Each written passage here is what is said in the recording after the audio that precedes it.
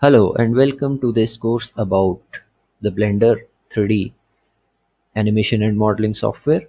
Well, to make things clear, the Blender which we are going to work with is the Blender 3D software and not this Blender.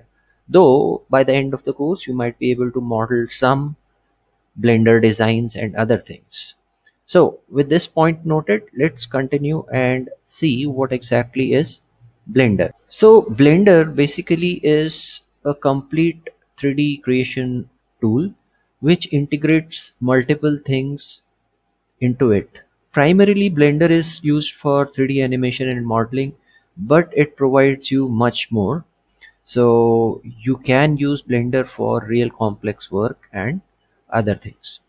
Being said that, so what are the things that Blender provides us? The most common used interface is its general interface, which is about 3D modeling. Here in this interface, you can do the 3D modeling and stuff. One of the interfaces that Blender provides you is its 2D animation area, where you can do the 2D animation and design and other things. If you want to make some 2D animations, this is what you can use for creating 2D designs and making the 2D animations. Other interface that Blender provides is called as the sculpting interface. So Blender provides another mode, that is sculpting. Basically it's like how you would have sculpted some object from clay. It provides different tools over here and so on. So you could select some tools which can pull out the clay and so on. Using this you could sculpt different designs.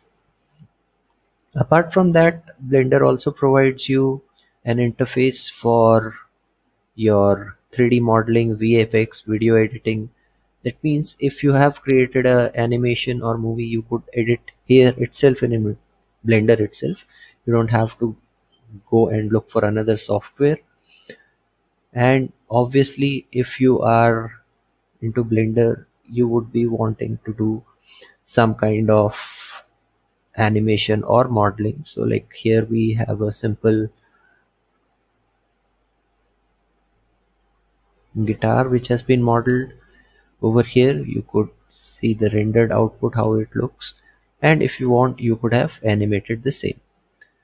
So saying so, we can see that Blender provides us quite interesting functionalities, and work that you can do with Blender can be amazing. So with that, that's a basic introduction to Blender. Don't need to get scared of the interface. We'll be discussing about each and every part of Blender through the course as and when required, rather than getting into details of each and everything immediately. So this is your Blender interface. In the next part, we will discuss about downloading and initializing Blender.